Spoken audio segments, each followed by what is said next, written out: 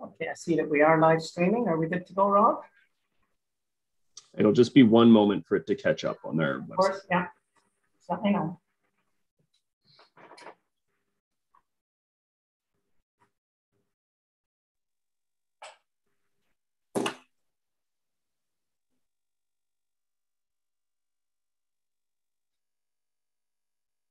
All right, Mr. Warden, we're good to go. Thank you very much. Good morning, everyone. It's February 10th, 2022, and this is a meeting of Grey County Council. I call the meeting to order. And Madam Deputy Clerk, roll call, please. Thank you, Mr. Warden. And we do have all members of council here except for Councillor Klumpus, and she will be joining us shortly. Thank you very much. We'll turn next to our land acknowledgement. We acknowledge with respect the history, spirituality, and culture of the Anishinaabe, the Six Nations of the Grand River, the Haudenosaunee, and the Wendat, Wyandot peoples on whose traditional territories we gather and whose ancestors signed treaties with our ancestors. We recognize also the Métis and the Inuit whose ancestors shared this land and these waters. May we all, as treaty people, live with respect on this land and live in peace and friendship with all of its diverse peoples. Screen here, and next, declaration of interest. Is there any interest to be declared, pecuniary or otherwise? Seeing no hands, we will proceed. And I will just say that if one does come up during the course of the meeting, I would ask you to declare it at that time. We have some sirens going off in Hanover, so you'll put up with the noise in the background. Okay, item number 5, we're going to be adopting minutes. So first of all, County Council and Committee of the Whole minutes dated January 27th and Committee of the Whole budget meeting minutes dated January 28th, 2022. That is moved by Councillor Robinson and seconded by Councillor Bordignon. Any discussion? Councillor Soever.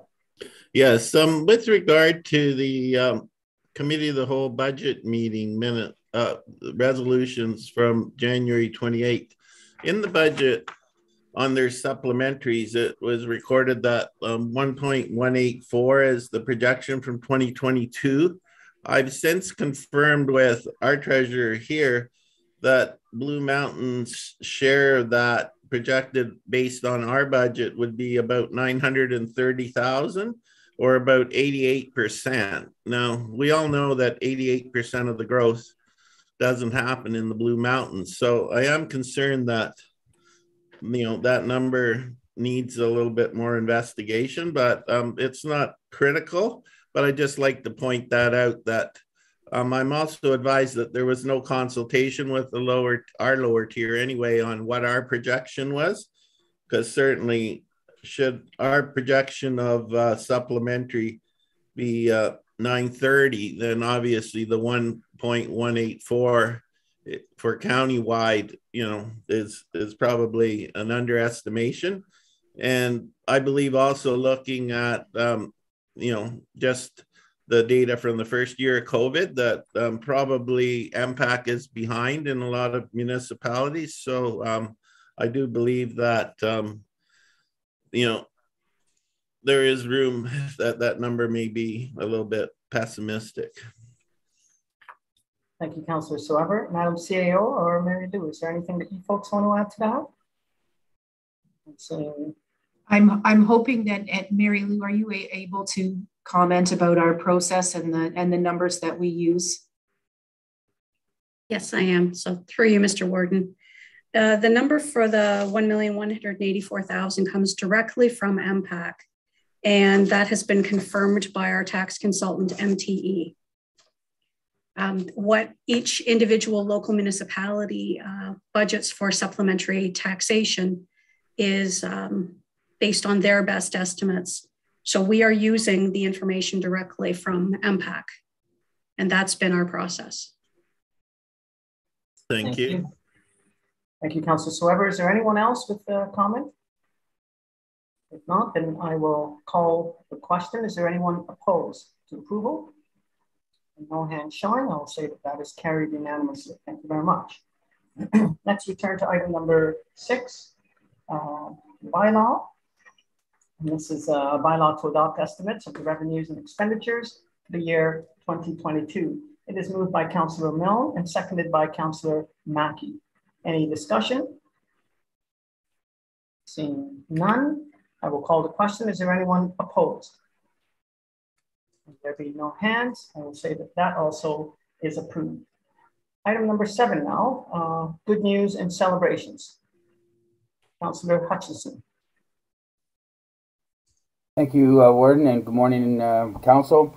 I just want to do a shout out and congratulate Councillor Keaveney on her appointment to the 2022 County Economic Development. It was the position was acclaimed, and we're all looking forward to working with Shirley moving ahead. Thank you.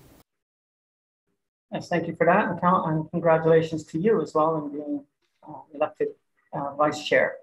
Councillor Soever. Yes, thank you, Mr. Warden.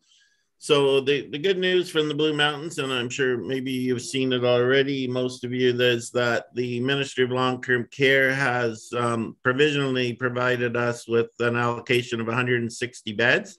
And those were allocated to the town for inclusion in an RFQ process that we are proceeding with very shortly. We've also hired a development manager, and the hope is that we've already had people calling with expressions of interest, because now that we have the beds and the land, we are looking for private sector partners to develop a long-term care home here in Eastern Grey County to serve the population not only of Blue Mountains, but also Grey Highlands. And Meaford. Meaford, obviously, they got some new beds recently, so I think this will go a long way to serving the people of this area.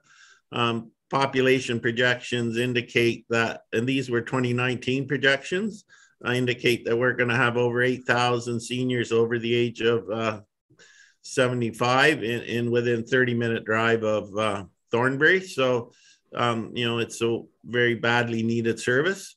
The other good news, well, I don't know if it's good news or not, but the Blue Mountains, for municipalities over a population of 5,000, we were the second fastest growing municipality in Canada, with a growth of over 33% since 2016 in terms of population. So, it's news. People will have a different opinion whether that's good news or not so good news. It certainly poses a lot of challenges, and it is a lot of growth. So that's all I have. Thank you, Councillor Soever. On that long-term care project, it's certainly unique. Are there other examples of that kind of partnership? No, it took a little bit of work to convince the ministry to do something that they don't normally do, which is allocating beds to a municipality. But we were able to show them that we had a plan, and we were willing to commit land. And so this is a new and innovative process, but I think it will have the best outcome, because as well as long-term care, we're asking proponents to provide attainable housing for the staff. Because as we know, in this area, house prices have soared, and if you're going to create, that'll be an extra 100 beds to what is already at Aarongrung, so there's going to be a need for another 100 to 160 employees. So where will they live? And we all know that staffing was a big challenge for long-term care homes during the last pandemic. And by having the attainable housing on the same site, I think that will provide a much better outcome for our seniors. Very good. Thank you for that, Councillor Soever. Certainly a feather in the cap for the town of the mountains. Councillor Keaveney, you're next. Thank you very much, Mr. Warden, and good morning, everyone. And I just wanted to thank Councillor Hutchison for his kind words, and to share that Councillor Hutchison has been nominated and voted in as Vice Chair for Economic Development. So I look forward very much to working with you, Tom, and to share after Councillor Swever's comments that affordable housing was the main topic of conversation at our Economic Development Committee yesterday. So I would encourage anyone to listen in or check those minutes. Thank you. Thank you, Councillor Keaveney. Is there anyone else? I certainly know that there was a good announcement about additional beds in the town of Hanover as well for long-term care. And just yesterday, there was some good news as well. Is that why you have your hand up, Madam CAO? It is. Go ahead. Oh, I just wanted to advise Council, in case you hadn't seen the media release from MPP Walker's office, that the province has invested a further $4 million into Georgian College in support of the new BSCN program. So I think that was really welcome by the college, and will certainly help them to continue with their plans for the renovation and equipping of the new classrooms there for that program. So really exciting and welcome news from the province in that respect. For sure. Okay, I don't see any other hands, so we will then move on. Item number 8 is adjournment. It's been moved by Councillor Mill and seconded by Councillor Boddy that we adjourn. Is there anyone opposed to that? Seeing no one, we'll now adjourn. We'll take a second to just switch over to Committee of the Whole.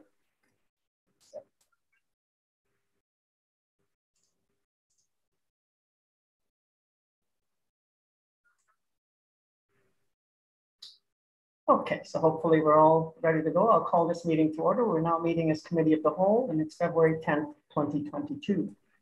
Is there any declaration of interest, pecuniary or otherwise? Seeing none, once again, I would say that one does come up during the course of the meeting.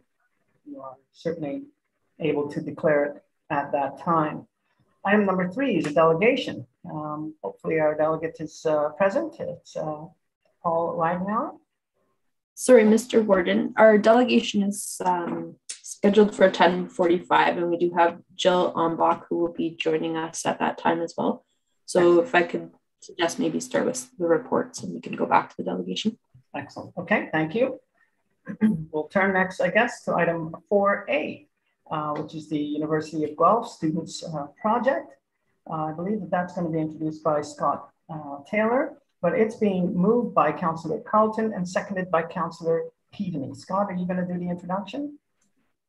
Yeah, thanks, Warden Hicks, and good morning, Warden and members of council and anyone tuning in today. So I'm here with my colleague, Linda Swanson today, just to give council a preview of 2 exciting new projects that we're partnering with the University of Guelph students on. So I'll be speaking to one project which involves a guide around density, and Linda will be speaking to a project which involves a guide around green development standards. So in this case, the county is partnering with these 2 teams of University of Guelph students. And as council may be aware, we've done this on a number of occasions, both with the University of Guelph, the University of Toronto, and the University of Waterloo. And it's a fantastic opportunity for the students to get some quasi real world planning experience, but also meet the requirements of their Masters of Planning project. And certainly as a county, we are so thankful for the efforts and the research they provide to the county. And we've had numerous examples in the past of fantastic work that they've done. I should clarify that this work is being done at no cost to the county. Similar projects would range, if we were to go out to a consultant, between $25,000 and $35,000. So this is really a wonderful opportunity for the county. So with that being said, I'll speak to the first project. And the first project we've affectionately titled as The Density is Not a Dirty Word Guide.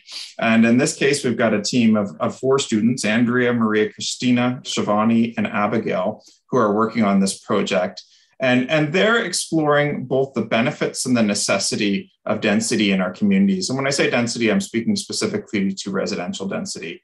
And certainly the timing of this report could not be any better because, you know, as most of council will be aware, the province released their report on affordability from the task force earlier this week. And one of the recommendations that was first and foremost was the requirement for greater density. And it's not an option anymore. It's simply a need.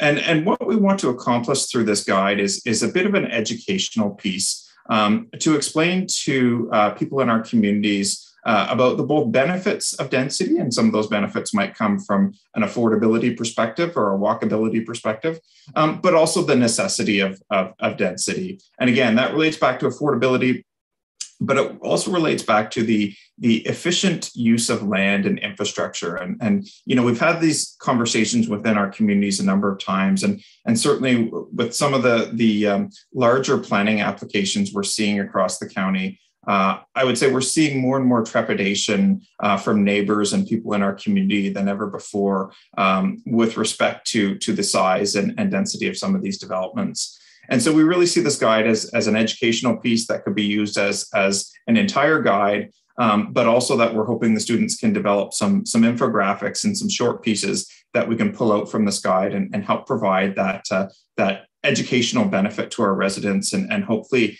take away some of the fears that might be associated with some of these future developments. One of the things that we see them doing here is researching other municipal approaches. And what we've been very clear on with the students is that the municipal approaches need to be fairly broad in this perspective, because a new development on full municipal services will look different than a development in one of our communities or one of our towns or villages that doesn't have full municipal services. So it needs to consider a wide range of density there. It needs to look at things from both a planning perspective, but also from an asset management and municipal finance perspective. So the students are on target to complete this work in early April, and it's our hope, subject to council's timeframes and the students' own timeframes, that we can have them back around that time to present their findings to council in this regard, after they've had a chance to chat with people throughout our community and dig into this topic further. So with that, I'll turn it over to Linda, and she can take you through the Green Development Standards. And good morning, Warden and Council. So certainly there are some strong connections between the work of the density students and those who have volunteered to support our work around exploring green development standards. So as Council would be aware, the county's draft climate change action plan is nearing completion. And within that draft is the proposal to explore what a green development standard could look like across Grey County. And so what the students are supporting us with, similar to the density project, is a jurisdictional scan of what other communities with similar governance structures and climates and development patterns have implemented in regards to supporting green development, and paying particular attention around the governance and implementation. There are a number of existing green performance standards available for new construction that have been, our technical standards, which support making sure the buildings we build are good for the environment in the long term. And so what we've asked the students to do is scan those existing standards and think about them in the context of Grey County. And then specifically, given our two-tier structure, again, scan other jurisdictions and also provide advice to us around what an appropriate implementation mechanism might be, where the county is able to work with our member municipalities. And so one of the things that we've spoken to the students with is the need to really consult broadly in this process and make sure that whatever is being recommended or explored works across the diversity of our member municipalities and really can become the foundation, as Scott mentioned, for an RFP going forward to flesh out the project fully. But we're really excited, as Scott said, to have this initial support from the master's students, and are confident that they'll give us a good foundation around what green development standards might look like here to move forward from. And I think with that, we're probably happy to take any questions. Thank you very much, Scott and Linda. Council, are there any questions? I do not see hands. So with that said, it's perhaps I think Councillor Milne and Councillor Robinson, as well as Councillor Bourgnon, have. I'm sorry, I'm on my screen too. My apologies, folks. I was looking at screen number 2. So in order, I see Councillor Milne. My apologies. Thank you, Mr. Warden. And just a couple questions. The first one regarding the density project. I'm wondering, Scott, is there any indication that the students might be having a look at the European experience. They've been dealing with density for probably a few hundred years now, and I expect there's some lessons to be learned there. And the other question was for Linda regarding the green development standards. And I'm wondering how that would relate, or how they may relate, to the building code, because ultimately that's what most developers will build to, is the building code standards. Anything else is probably nice to have, but push come to shove, the building standards rule. So those are my two questions, please. Thank you. Through you, Mr. Warden, maybe I'll go first with the density one. Great suggestion, Councillor Milne. We've asked them to take a look at a broad range of examples from other jurisdictions. We tend to often focus on Ontario, and we often try to explain to them, it'd be great if you could focus on communities of a similar size to ours. And, as much as Toronto may have great examples on how to deal with density, they're looking at very different numbers than we are. But I think it's a good suggestion, and we can certainly ask them to look a little further afield here. And if there's any like communities internationally, then maybe it'd be great to learn from those that have many more years of history than we do in that regard. So thank you for that suggestion. And through the warden, with regards to the relationship between a green development standard, potential green development standard, and the building code, of course, as you rightly note, the building code is the baseline and the authority around what's required. What some other jurisdictions are looking at are various programs to incent and at times require, in consultation with the development community, a higher standard, with the anticipation, knowing from the federal and provincial levels of government that the building code will likely be changing in the coming years. And so sometimes it's possible for lower tier jurisdictions to kind of lay out a roadmap so that our developers here are ready for those changing codes as they come down. Well, thank you for those answers, and I really appreciate the input or the thoughts. But I wish you well with the building code changes, because the industry has been demanding, or most municipalities have been looking for changes in something as simple as adding hurricane clips, and the building code just resists like crazy. And so any other changes to green standards, I look forward to, but there'll be, anyway, good luck. Thank you. Thank you, sir. I just want to say good morning and welcome to Councillor Klumpus. We're dealing with item 4A on the agenda. We have not yet had the delegation on poverty task from the poverty task force. We'll be getting to that after. Councillor Robinson, you are next. Thank you very much, and through you, Mr. Warden, good morning to one and all. I really like the connection between the green development standards and density, and I also really applaud the fact that we have university students studying and researching this very topic. Along with that, I'm wondering, Scott and Linda, are you able to comment in terms of our youth stakeholders? And will there be an opportunity for youth in our community, our Grey County community, to be able to comment on this project? After all, future leaders, future individuals that will be purchasing homes and growing their family in Grey County. Look forward to your comments. Thank you. Through you, Mr. Warden, I can take a start at this, and Linda, certainly if you have any further comments. In this case, the students are on a rather condensed time frame, and we've designed these projects to be, in this case, remote, just based on not knowing how the public health and COVID changes could happen throughout their semester, so to speak. And so what we've done in this case is to identify a list of stakeholders for each project that we hope they can try to reach out to virtually, whether through a Zoom or Teams meeting, or whether through online surveys or phone interviews of that nature. I'll be honest with you, we haven't identified youth stakeholders at this stage for either project. It's something we could give more thought to.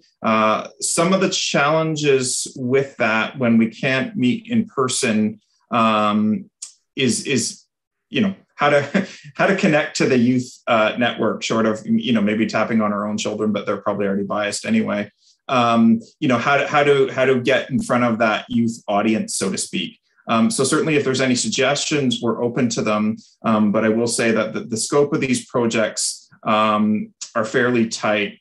With respect to both projects, I think, though, this is just sort of an early point in the conversation. As Linda will note, there's many other steps to come in terms of the implementation of the Climate Change Action Plan, where we'd want youth input, and certainly future policy changes at the county level with respect to density, in terms of official plan amendments or other such documents. I think we could do a more robust consultation in that regard as well. Thank you. Next is Councillor Bordignon. Thank you, Mr. Warden, through you. In regards to, we assume that this report will be a guide. Have we looked at, through this guide or report, definitions of attainable housing and affordable housing? We know there's a distinct criteria and difference between the two. So I would be hopeful those would be in there, because in the provincial policy statement, they're looking at inclusion of course, more affordable and attainable housing. And that's currently not in the OP from either county or lower tier municipalities. So I'd be hopeful that we would see that, because we know that the province's housing task force is going to issue the report soon. And that most definitely will be in there. So will the students be taking a look at that from that angle, at least definition, and putting measurable targets in there? Sure, thank you for that question. And through you, Mr. Warden. This report, in terms of the density report, it's not specifically an affordable housing report, but we definitely see it affordable housing related. And so in the current county official plan, there are definitions for affordable housing, and we have targets in there.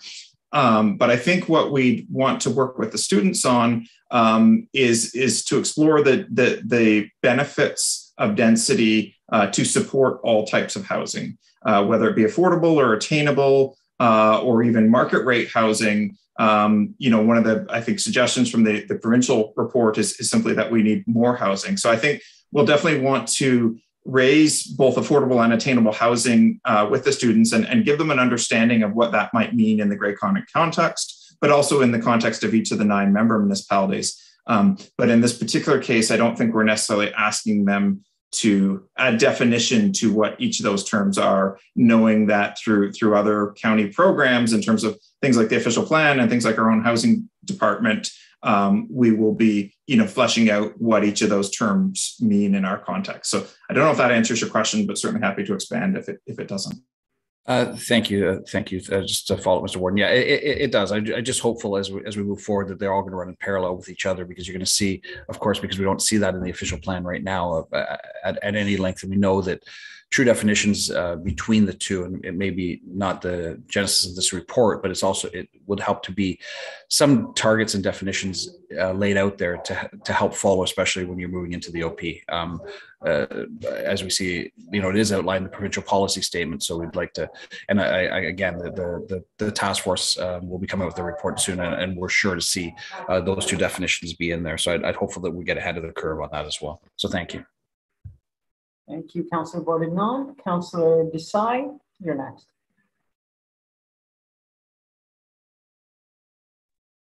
Thank you, Warden Hicks. I got disconnected a little bit, so I apologize if some of what I say is a repetition. But I heard Councillor Robinson ask about the youth input, and I heard part of Scott's response to that. I think one of the things we need to recognize is youth is such a broad term, and it's not really defined. I mean, for some members of council, someone who's 35 or 40 could be youth, and for some members of council, someone who's 15 to 17 is youth. So I think rather than look at that as a catch-all term, we should treat it as it is, as different demographics, really, because I know my opinion on some of this, or the opinion of people born in my generation on some of these things would be distinctly different from people who are in high school today. So a couple of suggestions are that I'd like to make. Youth groups in in our county. For example, there is the Rotaract Highlanders that deal with young people. There's also the Junior Farmers of Grey County that have a membership exclusively of younger people.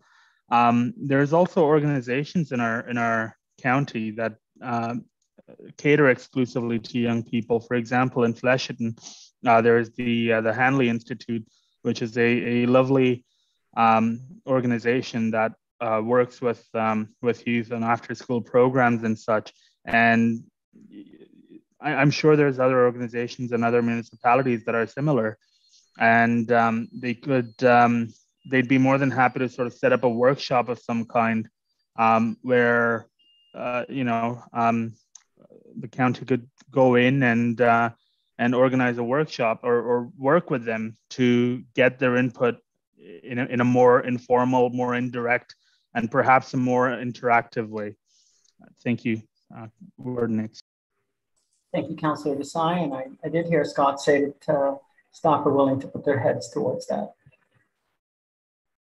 Councillor Keaveney, you are next. Thank you, Mr. Warden. And a question for Scott and Lyndon. I realize I may be sinking down into the weeds a little bit, but I was curious to know, as part of the project, if you'd be asking the students to look at things like greener building materials, disposal of construction materials, tree preservation, lighting within subdivisions and that kind of thing, or strictly on the actual building processes themselves. I saw Linda bobbing her head, so maybe Linda's the best person here. Thank you, through you, Warden Hicks. So we've asked them to look primarily, I think, at what's happening in other jurisdictions. And certainly there are green building materials is part of that conversation. So it's the operation of the building and the materials to build. And in terms of the consultation that happened through the fall on the overall climate action plan, there was certainly feedback that as we're looking at green development, we should be looking at things like tree planting and potential green infrastructure on development sites. So I would say at a high level, yes, we've not in any way limited the students and have encouraged them to take a kind of broad look at sustainable development. Good to go, Councillor Keaveney? Mr. Warden, yes, thank you very much to you and to Linda. Thank you. Councillor Soever, you're next. Yes, thank you, Mr. Warden.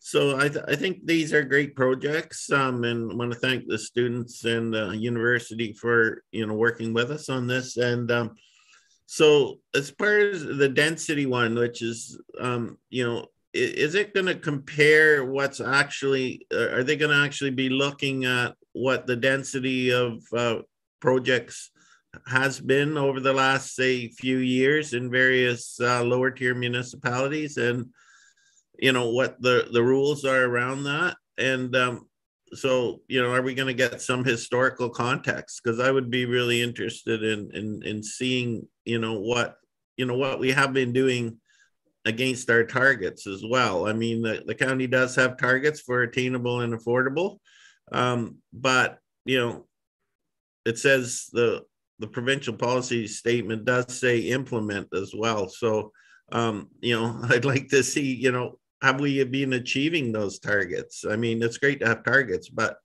it's another thing to actually achieve them. And so I'd be very interested in that. I know that's quite a bit of work, but we're certainly happy. I'm speaking for staff, but I'm sure our staff would be happy to provide them with those statistics for the Blue Mountains. And hopefully we can, do a countywide survey of what we've been achieving in terms of density. And the county planning department would have that as well.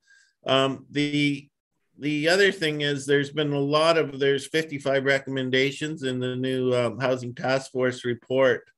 And so there's quite a bit that would concern density. They're limiting, like recommendation 3 is to allow as of right residential housing up to 4 units and up to 4 stories on a single residential lot. So recognizing that's not yet policy, it's just recommendations from a task force. Is the work that's going to be done going to consider some of these recommendations and how they might impact Grey County? Thank you. Madam CAO, did you want to weigh in on that? Thank you, Mr. Warden. And I want to thank Council too for all of your thoughtful suggestions and considerations with regard to these reports, especially the one dealing with density. I think you're familiar with other student projects that we've been able to have done in the past. The thing about these projects is, while we really benefit from the expertise of the students and their interest and fresh perspective, they're very focused and they're very time limited. Right? This is part of the students' work for their program, and so the county does need to make some accommodations for what we're asking them to do to ensure that it aligns well with the program requirements of their master's program. So what I would suggest is that we'll take back all of your suggestions and other questions as time moves forward and we see where the province lands with turning these recommendations into actual policy. And I think there'll be a lot of follow-on work that happens later this year. Where we can, we'll do our best to address questions that you've raised this morning. But as I say, the scope of work for the projects by definition needs to be quite focused. And so that's where we are right now. And we'll make sure that your questions do get answered in due time. Thanks. Thank you very much, Madam CAO. Councillor Robinson. Thank you, Mr. Warden, for recognizing me. And just on a thought as Madam CAO was speaking, just refresh my memory in terms of the timeline for this project. And will it dovetail perhaps with the AMO conference? And is there an ability, just food for thought at this time, that we may be able to speak with Minister Clark in terms of density and the results coming out of the project? Anyway, I just put that on the table for now, but thought it worthwhile. Thank you. Thank you for that. Okay, I think we are ready to call the question, are we? So on the motion before us to receive for information this report, anyone opposed? Seeing no hands, that is indeed carried. I understand that both of our delegates are here now, both Paul and Jill, and Barb will be making introductions. We're now dealing with item number 3, delegation from the Poverty Task Force. Good morning, Mr. Warden, County Council. Thank you for the opportunity for our colleagues from the Bruce Grey Poverty Task Force to attend today. This is the culmination of a year's tour to all of your municipalities. We were welcomed to delegate at each and every one of our municipal colleagues as an opportunity to share information learned, to bring forward some wonderful innovations that have taken place during a very difficult time. As we know, there are some silver linings in some of the work that's been going on with the pandemic. And today we have Paul Wagner, who is the Food Security Coordinator, and Jill Umbach as the Planning Network Coordinator, both working with Poverty Task Force. So I would like to welcome these colleagues of ours and a very strong community partner with the County of Grey. Excellent, thank you very much. I'll just share the screen with everyone and we'll get started. Sure, good morning and welcome. Thank you. Just bear with me for a moment. There we go. All right, I hope everyone can see that all right. Thank you for the opportunity to speak to you today. Many of you are familiar with the tool foodbrucegrey.com from our presentations over the past 6 months. Today, what we'd like to do is update you on the food insecurity situation in our region using data from that tool. As always, our immediate goal is to build awareness of food insecurity through informing, educating, and correcting misconceptions while demonstrating the size and scope of the issue in our communities. Our longer-term goal is to continue to connect more people, agencies, and food organizations to engage in creating solutions to the underlying causes while continuing to provide those in need with the solutions until those solutions become available. 1 in 5 people in Grey Bruce is suffering from some form of food insecurity right now. Seniors, adults, children. Food insecurity doesn't discriminate. Food banks and meal programs are doing a good job alleviating food insecurity, much the same way that Band-Aids work. The work being done by those organizations and volunteers is vitally important because the demand has never been greater. But as agencies, organizations, and governments, it's important for us to recognize that until we take steps to address the root causes of food insecurity, all we're really doing is treading water. With rising housing costs and an increasingly greater proportion of household income having, and also having inflation for the first time in a generation, the threat of rising interest rates, all of these issues are combining to make the food insecurity issue worse in our region. Working towards finding solutions, there are challenges to be overcome for sure. A general lack of overall awareness that people have about the size and scope of this problem, the importance and need to cross-connect food organizations, leaders, and volunteers to community agencies so that via collaboration, they're able to make warm referrals for meeting their clients' needs, and fostering an increased connectivity between the different community organizations such as food banks and meal programs and gardens and food rescue organizations. And also finding ways to overcome distance and geography and weather to move and share food between the 50+ organizations over the 8,000 square kilometers in an efficient and timely manner. Whoops, sorry. We'd like to review some of the things that are working to help the situation. The first of this is the Poverty Task Force, and we'll let Jill address this one. Good morning, everybody. As you are aware, it's almost close to 10 years that Grey County has supported the Poverty Task Force, and we are really grateful for that continued support and the leadership that has been taken by this council on working on anti-poverty reduction issues. The Poverty Task Force currently still works with over 52 community-based organizations. And this past year, we've been heavily involved with connecting with the Community Safety Wellbeing Plan, with Community Drug and Alcohol Strategy, with the Healthy Communities Partnership Table as well, to look at the impact of what's going on in our communities. The work that Paul is doing is supported by our community of practice of food, community food programs. So our work, a lot of what we're doing is providing the backbone support and the ongoing connectivity between research, data collection, and action on the ground. Paul's going to speak more to that. Okay. One of the things that's also working are the food security meetings. They're a way to facilitate grassroots conversations between the volunteer organizations, governmental agencies, and community partners to discuss shared issues, challenges, and solutions. Designed to enhance connectivity and collaboration, these 1-hour bi-weekly meetings tackle diverse topics from everything from period poverty to how to address legal advice for clients of the food banks and the meal programs. The website foodthoughts.ca was designed to fill a gap of accessible training and information for the community food organizations. Many volunteers are pressed for time and unable to attend in person or go to even online meetings. So they wanted a resource tool that they could view when they had time.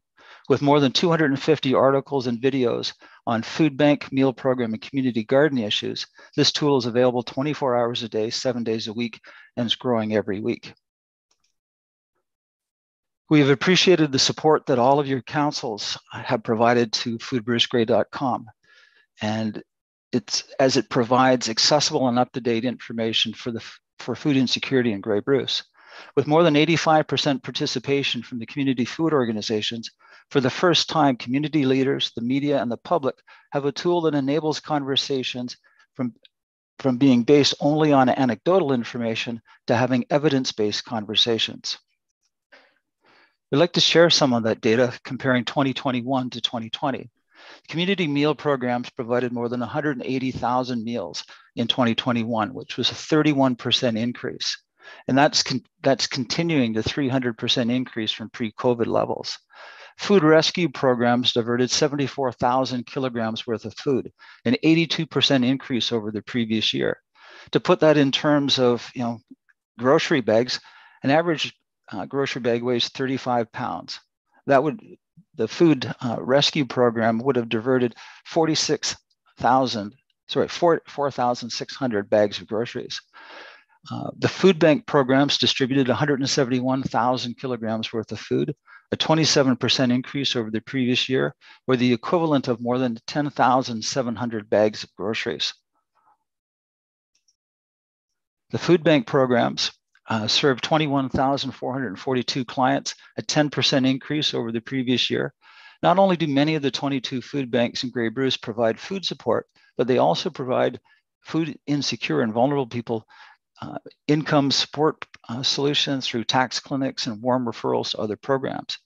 The community gardens grew 18,000 kilograms worth of fresh produce last year, and they're scattered throughout Grey Bruce. Many gardens were not able to operate in 2020. With protocols in place in 2021, these gardens were able to make a significant contribution to food banks and meal programs, providing fresh fruits and vegetables. Last year, volunteers donated more than 36,000 hours, which is a 60% increase over the previous year. Using data from volunteer.ca, that would represent more than $1 million worth of payroll. Not only does foodbrucegray.com draw attention to food insecurity, it also exists to help inform everyone about the tremendous commitment that the volunteers have made to helping address this issue. In the coming months of 2022, we hope to expand food rescue programs to more grocery stores, restaurants, and businesses, as well as more communities in Grey and Bruce. We want to reach out to more gardens to become part of the Grey Bruce Community Garden Network, and we want to help develop even more gardens on top of that. We want to continue to enhance awareness and interconnectivity between all of the different food organizations. As issues and solutions are discussed, we're constantly reminded to ensure that we appreciate the biases and stigmas that we all have. We need to engage more decision makers and people in conversations to help address the need to increase the supply of safe and affordable housing. And then not to forget that the people experiencing food insecurity deserve our respect and their dignity. How can you help? By continuing to do what you've been doing. Helping to facilitate more evidence-based solutions like more safe and affordable housing. You've already provided tremendous leadership, and by encouraging even more mixed property development, this has really helped to move the conversation beyond simply donating food to actually influencing one of the root causes of poverty. By supporting and recognizing income solutions from organizations that pay a living wage, and more community members are benefiting from the reduction in poverty. And finally, to explore how a basic minimum wage can work, to encourage more open conversations and help overcome some of the historical misconceptions that that topic has. I'd like to thank you for the opportunity to speak to you today. And on behalf of Jill and Barb, we appreciate your support in helping to illuminate this large but mostly hidden issue. We've covered a lot of information very quickly, and if you have any questions, we would be more than happy to answer them for you. Well, thank you very much, Paul. And thank you very much, Jill. I know the hands are going up already, so we'll get straight to them. Councillor Milne. Thank you, Mr. Warden. Question for the two guests today is, what is a current living wage in Grey Bruce? Would you like to address that, Jill? I can do that, Currently. yes. So traditionally, annually, the United Way calculates the living wage. The last living wage we had done was in 2019 using 2018 data, which was $18.39. Since then, we have not issued a new one because there is a little bit of a debate as to what should be included and not included in that calculation based on the current pandemic conditions. We're estimating around $22 an hour right now with the increase in the cost of living. And the increase of cost of fuel. We haven't released it for this year because things are shifting. But Brian, Councillor Brian, I would say it's around $22 an hour right now. Suffice to say that 15 is not enough. Yeah, and one of the factors you will see from Living Wage Ontario releases what other communities are doing. So other cities and municipalities have actually seen, with the introduction of the CERB last year, a reduction in the living wage. And we felt that here in Grey Bruce, that was a bit of a misleader on the actual requirement. So while the government supplemented people last year, they're not seeing necessarily the large supplements this year. So we didn't want to release something that went below the 1839, which we felt was still not going to give a true picture of the cost of living as we know, which is going up. Very good. Thank you very much. Thank you. Councillor Robinson, you're next. Thank you very much. I'm just going to take my electronic hand down. You know what? I very, very much appreciate this conversation. And thank you, Jill and Paul, for being here. Inspiring. There is a call to action. So I really, really appreciate that. And two questions, if I might. If you could just further explain how we can explore a guaranteed basic income and how that can work. And I appreciate Councillor Milne addressing the living wage issue. And also on a second point, how can a local community garden become connected with Grey Bruce Community Network? Thank you, and appreciate the presentation. Right, Jill, I'll maybe let you address the first one and I'll address the second one. That sounds good. So the basic income or the guaranteed livable income, right now we do have a private member's bill, which is before Parliament and the Senate. And it's put forth to look at what would the framework of that be. So basically come up with the nuts and bolts of how would that work if the federal government decided on switching to a guaranteed income for all citizens. So right now they do have the setup for seniors. Seniors have a guaranteed income supplement. So the government would be, if the bill was passed, it's just going into second reading. If that private member's bill was passed, they would then have a working group that would develop the framework for a national.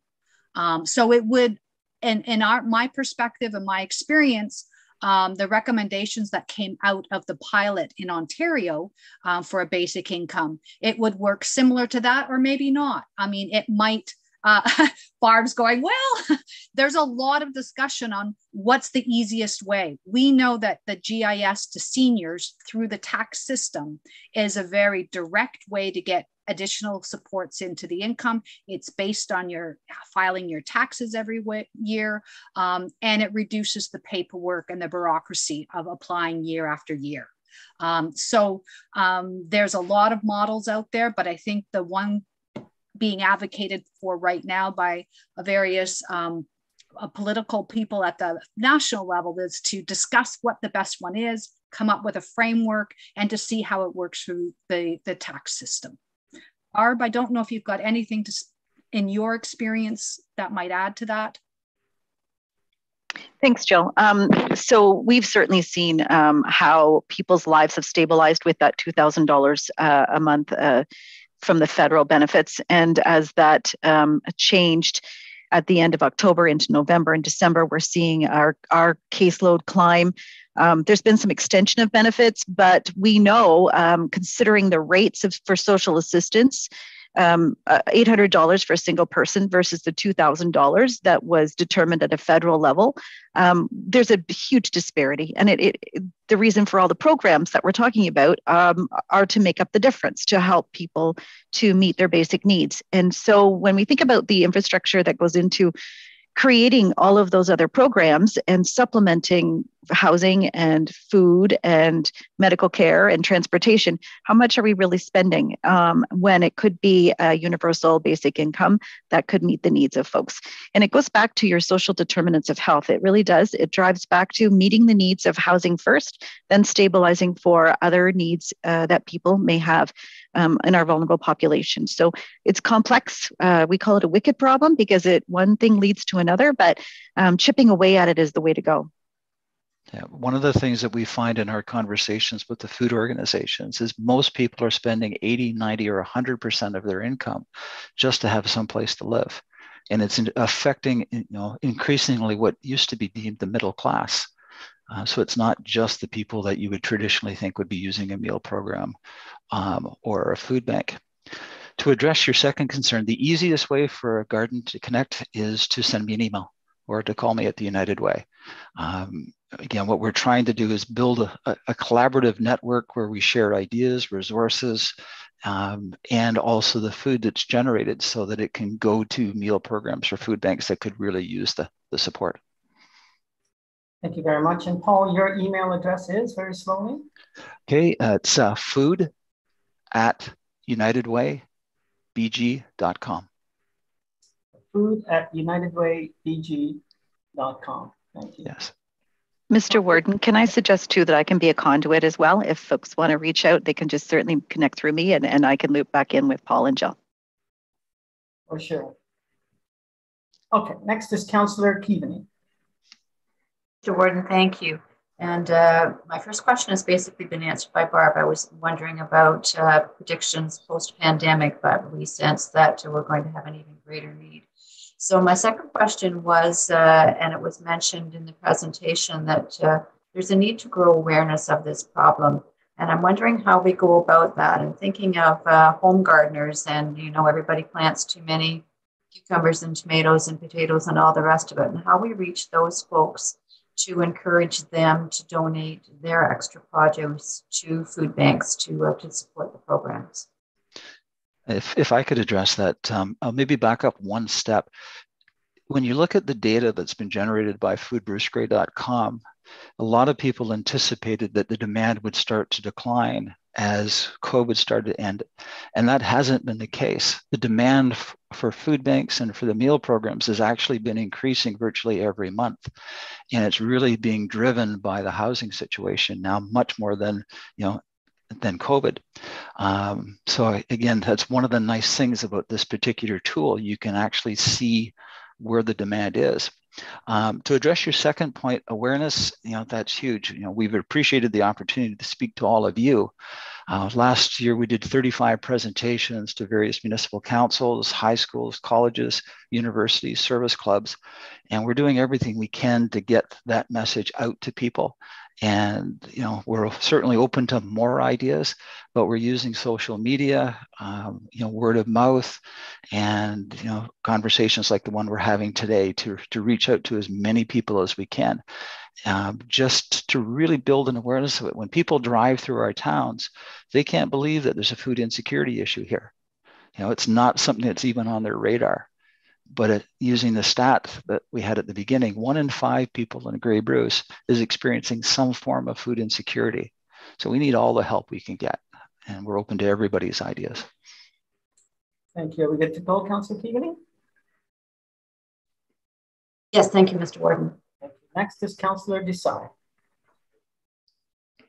Thank you, Warden Hicks. I have 3 questions here. The first is, do we have, if we have a list somewhere of a list of corporations that do pay a living wage? I know I've walked into a certain service industry or service providers that do have notices out that advertise that they do pay a living wage. Do we have a list centrally of corporations that do this? Or the second is, do we have organizations in Grey Bruce that are actively lobbying senior levels of government for the provision of a universal basic income? One of the reasons that people take a lower paying job is because something is better than nothing. And if their basic needs were looked after, they would be able to consider saying, I think my time is worth more than $14, $15 an hour. And the last question I have is, if we know whether we know there's a shortage of labor in our area, in our region, do we know though if this current shortage of labor in our region has led to corporations having to provide increased remuneration to attract people, and if that has maybe moved us a little closer from the 15 to the 22? Those are my 3 questions. Thank you, Warden Hicks. Yeah, there's a lot packed in there. Who wants to start, Bill? So I'm going to tackle those questions. So first of all, we do not have currently a list of corporations that do pay a living wage. What we do have is we have collaboration between all of the employment agencies and 4 County Labor Planning Market Board. And they do research on who is paying what, where the jobs are, where the demands are. So as you probably have received recently from Gemma Mendez-Smith, that type of analysis around precarious living examines, what is part of the living wage, because there's the living wage plus benefits. There's other precarious aspects of staying employed and being able to feed your family. So we know it's living wage is only one component of reducing precarious work.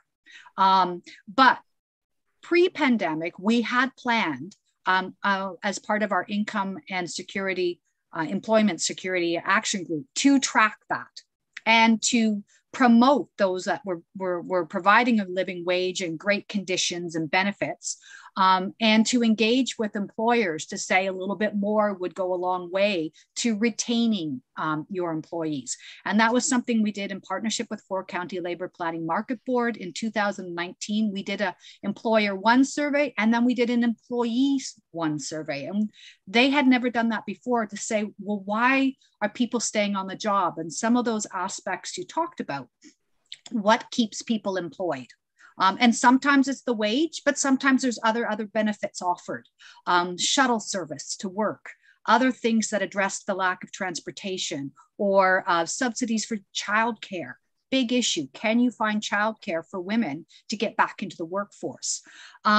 So our income and employment action group recently met, and they were discussing, what is it going to take to get people back in, and how do we match people to the job? So we know that there's a shortage in skilled labor. We also know there's a shortage in childcare. We also know there's a pandemic and risk for frontline people. So frontline worker can be retail, could be somebody working in childcare centers, trying to provide those services.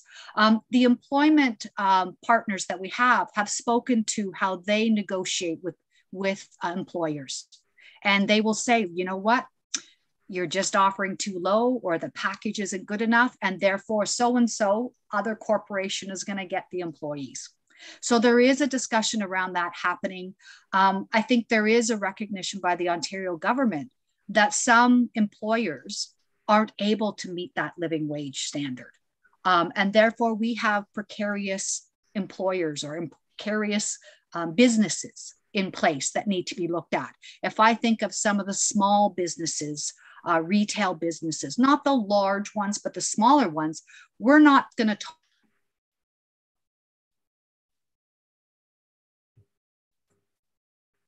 Looks like we have a frozen screen. Paul, are you able to pick up, or perhaps Barb? Barbara, did you want to continue that? Sure. I think Jill's message was fairly clear that it's a big issue, but we do have lobbying as well. We know that there have passed through here at council last year. I think it was last year in July, there was a motion from Kitchener, the city of Kitchener, to support universal basic income, and council endorsed that and sent a letter stating that Grey County supported that motion. And then finally, I think the last question was about have we seen businesses that have actually addressed this by saying, I guess I'll have to pay more. I know it's coming out of my profits and it's going to be really difficult, but that's the only way to actually attract. We've seen that absolutely, Councillor Desai. They're competing with one another, and it's really unfortunate because it takes all of us to build that structure of our local business community. But we see signage. I've seen signage where people are saying we pay this amount, which is pretty hard for someone who's driving to work past that sign every day to think, well, I could be making that wage. We know in our sector, we've lost childcare workers to factory work because they were paying more at the factory, and yet they're educated and passionate about what they chose for a career. It's bottom line, it's what it takes to survive. So it's that wage. So I hope we answered your questions. Good, Councillor Desai. Thank you, Warden Hicks. Thank you, Barb. And when Jill gets back, thank you to her as well for the detailed answer.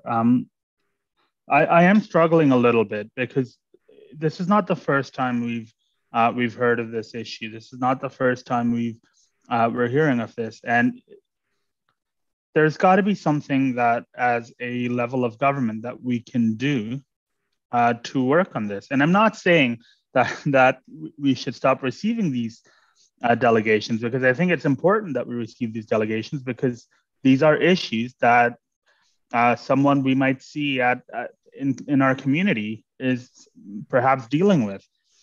but there has to be something that as a level of government that we're able to do, whether it's through lobbying or, and I just feel at a loss of words. I feel a bit helpless because it seems that there's all these problems and there doesn't seem to be solutions. And so that was the reason for, especially for the second question with regards to if there are any organizations that are actively lobbying that we could perhaps support in some way in their lobbying efforts and so on. But yeah, I really respect the work and appreciate the work that Barb, Paul, and Jill do, because it certainly can't be easy to deal with these issues on a daily basis. If there's anything that council can do, sorry for the rambling. No, it's if I can interject, the work that you've been doing on housing, when you look at the root causes of so many of the problems, people can't afford to live here. And if we can increase the supply of housing, I have a degree in economics, supply and demand. And right now the demand is through the roof. But if we can balance that equation, I think we'll see a lot of the other issues starting to come into play and find solutions. But the very best thing are lots of conversations about what everybody might be able to bring to the table. Great. And Councillor Desai, I think that slide 12 of the delegation is a nice little summary. 3 things that I see there: facilitating more affordable housing, supporting and encouraging more organizations to pay a living wage, and lastly, exploring how a guaranteed basic income can work. I think those are the three very tangible things that we could turn our heads to, and I suspect that we'll be doing just that. I see Barb smiling. Councillor Milne. Thank you, Mr. Warden. And just a comment, I can appreciate Councillor Desai's frustration. But the reality, as far as I can see, the reality is we know what the solutions are, by and large. As a community, as a society, are we prepared to suck it up and put those solutions in place? We had an opportunity to do a full study and a fulsome opportunity to see the impacts of a guaranteed income. And the current government decided to throw it out the window. And I'm not trying to be political here one way or the other, but I'm just saying, as a community, we know what the solutions are. Are we going to grow a set and do the job and solve the problem? Well, some passion certainly helps, Councillor Mellon. We know that you are never political. All right. I think we've come to the end of our discussion. I see people smiling. Maybe that's a good place for us to end. I want to thank you, Paul, and thank you, Jill. Very good presentation and very good discussion. Barb, thank you as well. I think, bottom line, you folks are out there advocating for people to live with dignity, and that's the bottom line. And people are entitled to that, surely.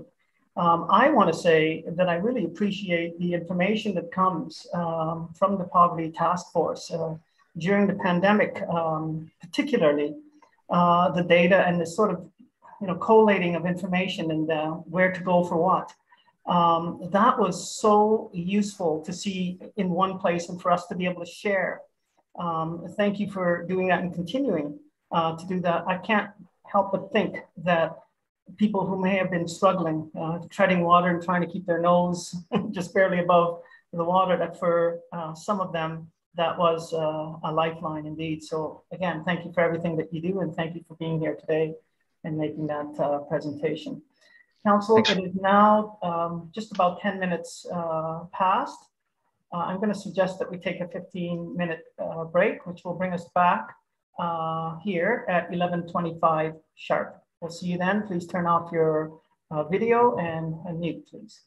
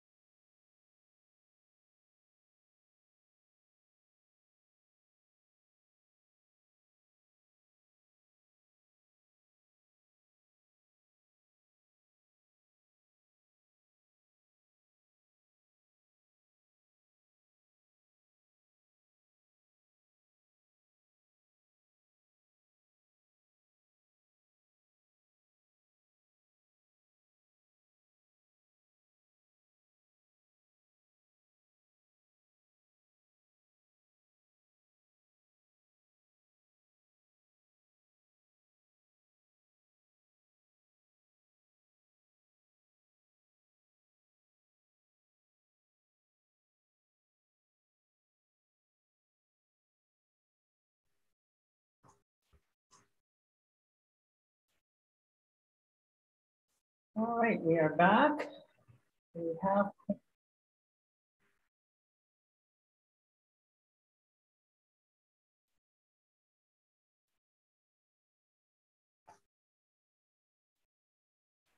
Rob, are we good to go?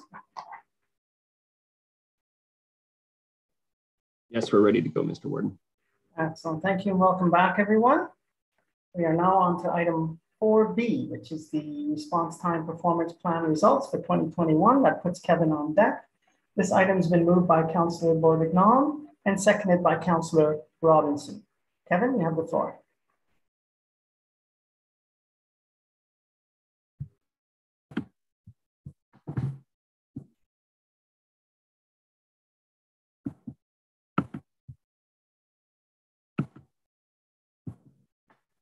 Morning, Council and Warden. Can everybody see my presentation okay? Perfect.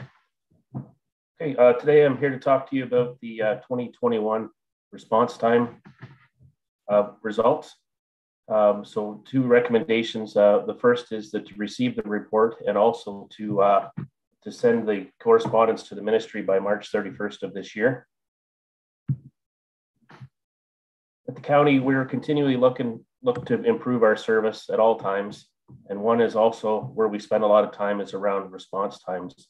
And you can see that where where we set the targets for, especially where we can determine the times CTAS 2, 3, 4, and 5, we keep to a 90th percentile, which is a 9 times out of 10, which at times can be difficult to meet, but we keep it there because it does give a true reflection 9 times out of 10 how often we are able to get to a destination in a certain amount of time. We also look at numerous things. We adjust deployment of vehicles based upon peak call timeframes. We've introduced technology, a CAD-Link program that gives real-time locations of calls and call information as it comes up through our dispatch center. Over the years, we've put in additional staffing, and that involved upstaffing in Dundalk nights and Craigleith nights, extra additional coverage in Craigleith during the ski season months. And then we continue to work with new models of care around programs like first response and community paramedics, where we try to decrease the need on the 911 system wherever possible. So it's an ever evolving and constantly monitored and adjusted work that we do to maintain and keep these and improve upon these response times. So this report will give you the 2020 response times that we were able to attain.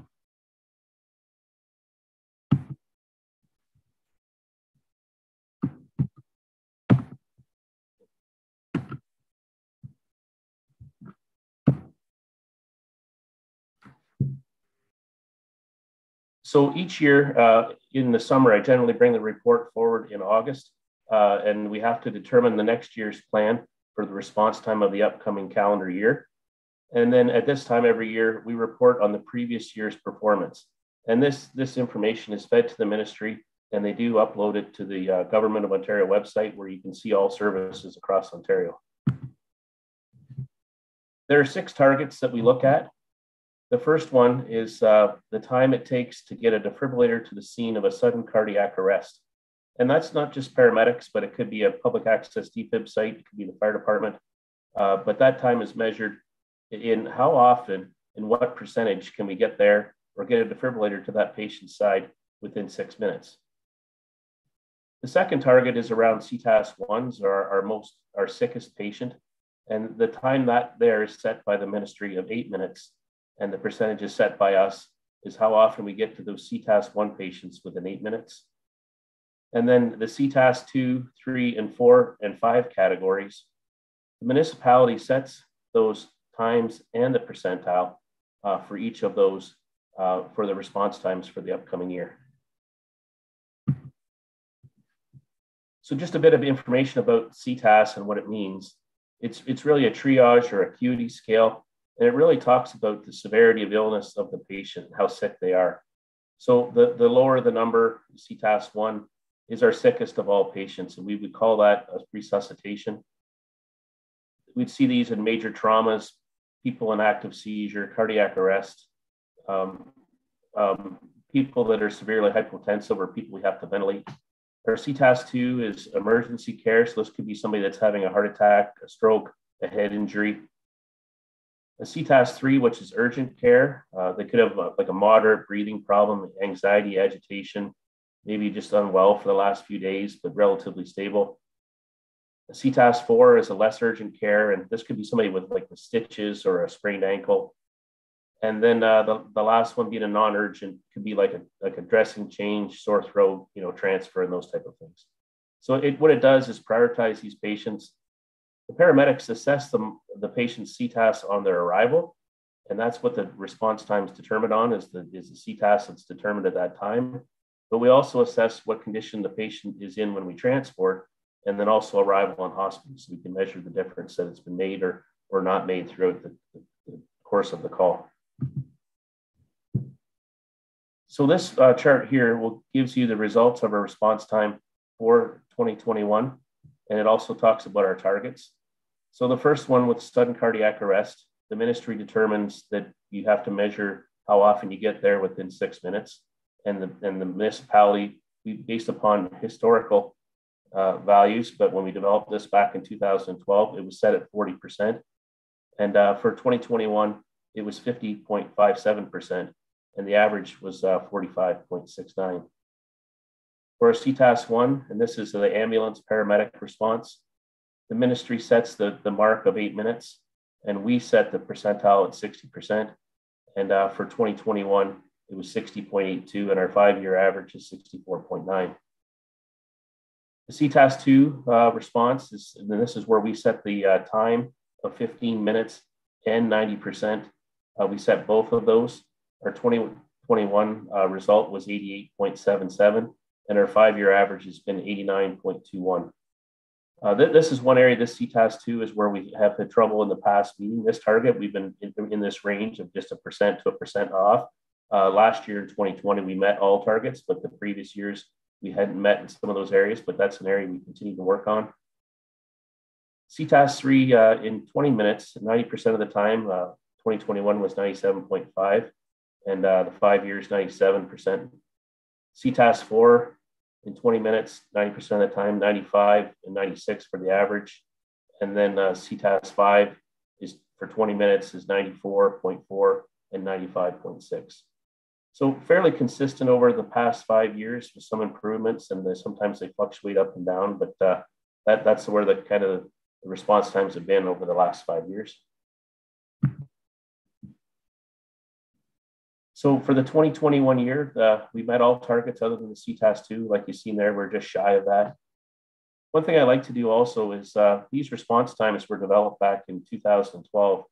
And we've been measuring response times really since 1996. And we have another way of measuring response times is when we bundle up all the code 4s and we take the 90th percentile. And that's where we really get the 90th percentile. We'd like to be able to maintain that because we really are able to tell people 9 times out of 10, this is how long it takes us to get to a call on a code 4 emergency basis. So for 2021, when you bundle all the calls up into one, it's 15 minutes and 29 seconds. And that at times, we had a lot less code 4s when the county just assumed the service way back in 2004, it was as high as 17 minutes. So even with significant increases in response to calls, we've been able to reduce the response times. And our average response, and that's I'd like to put this up there because 9 times out of 10, if there's 10,000 code 4s, they only take one time. That's the time of the call and the 9,000th call. So 9 times out of 10, that's how long you'll be there. Where an average, sometimes when people report that, it sounds a lot better, but that's really taking 1 minute, 2 minute response times. It could be a 30-minute response time. Hopefully that doesn't happen very often, but it averages all out. But it really doesn't give you really a lot to as a target. So I like the 9 times out of 10, 90th percentile. And I guess just one thing to qualify here, this is not only just the response time of drive time. This is from the time that the pager goes off inside the base and they get in the vehicle, pull outside and get the details and get going. So we call that the shoot time. So it's the time to notify to the time we arrive at the scene. So when you say that for the area of Grey County, as vast as it is, 9 times out of 10, from the time the pager goes off to the time we're at your location, it's 15 minutes and 29 seconds. In 2021, we seen our greatest call volume yet. our patient volumes were just over 13,300, which when you look at 2020, we did have a bit of a drop in the call volume. I believe probably some of the lockdowns from the pandemic probably impacted this, but we were 17% over where we were in 2020. But when you look back to 2019, which was our busiest year to date yet, we were roughly 12% above that.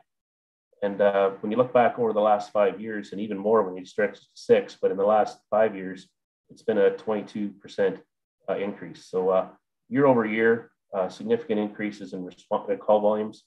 And we're seeing this across the province. It's not just something for Grey. A lot of paramedic services are seeing increase in call volumes. This past year, 2021, when we did the planning for this upcoming year, we discussed about doing a comprehensive deployment review. And this is where we'll use an external agency to come in and look at our current and present and predicted call volumes over the next 10 years, looking at patient demographics, growth, population growth, aging population. And then from there, and look at different models of care, and then come up with a plan, what that means as far as, enhancing the service, to maintain or improve response times in different areas of the county and as the county as a whole. So I look forward to that report, and we'll be using, again, an external agency to look at this and give us guidance. And I really look forward to have that direction. I think a lot of the stuff that we've done so far has made sense. We knew what we needed to do as far as moving shifting patterns and adding bases, but now, based upon areas of the county that we still need to look at, and then the increase in call volume, I look forward to this guidance coming from these external agencies, similar to what other paramedic services have done in the province. And I'll just take any questions. Thank you very much for that, Kevin. If we could just return to the full screen, that would be helpful for me. I see we have one hand up already. Before we take the questions, I have to tell you, in the town of Hanover, there are two sort of services that I received probably the most compliments about. One would be the police, but the far favorite that I get the most compliments about is the library. And for Grey County, I have to tell you that the number one service that I received compliments about, not to suggest at all that other departments aren't doing very, very well, is with respect to our paramedics. So congratulations to you for that. I will turn to Councillor Milne. Thank you, Mr. Warden, and thank you, Kevin, for the presentation. I always, this is a very good report. I always look forward to it. My question is, as the county becomes more and more urbanized, is that going to play into where these numbers go? I.e., it takes shorter time to get into a greater proportion of the population in an urban center as opposed to rural. And I guess further to that, at what point, where's the tipping point, whether we put more resources into getting more, to get to more of our rural population in an appropriate time? Yeah, I think that we constantly face, I always call it like an area versus volume problem, and we have built up areas, and that's where you see if our base locations are, is that where those most urban areas are, but you still have to look out for the rural areas and where we have the area problems, and have a reasonable response time. I think if people know it takes you 15 minutes to drive and get a bag of milk, we can't be on every corner. It probably takes 15 minutes to get an ambulance there. And again, we do our best that we can to align that. I look forward to that consultant report, because I think that's where they'll look at and say, this is an area that, the call volume is not high, but if you put the vehicle here, it not just helps this area, but it'll help the overall system, because it'll keep vehicles in those built up areas. So it is a bit of it will be a bit of a work to do. I think about Grey County. We have 8 base locations and 4,500 square kilometers. And we have, on a daily basis, we have 9 ambulances. In Toronto, they have 625 square kilometers and have 110 ambulances. Their problem, obviously, when I was there, it still is volume. that whole area that they cover with 625 square kilometers, that's like one base area where they have 100 ambulances in that dense area, where we have one vehicle. So it is a balancing act in rural Ontario. You know, you want to, you know, there's obviously a limit to resources, but you try to maximize them as best you can. Right. No, thank you very much for that. And there was no criticism intended in that question whatsoever. You guys do a tremendous job. You and your team. I get a lot of compliments as well, and you're well appreciated right across the county. Thank you very much. Thank you, Can I just add that? No, go ahead, Kevin. Yeah, it's really the paramedics and the staff of the service that really did do that, and I really got to give them the credit.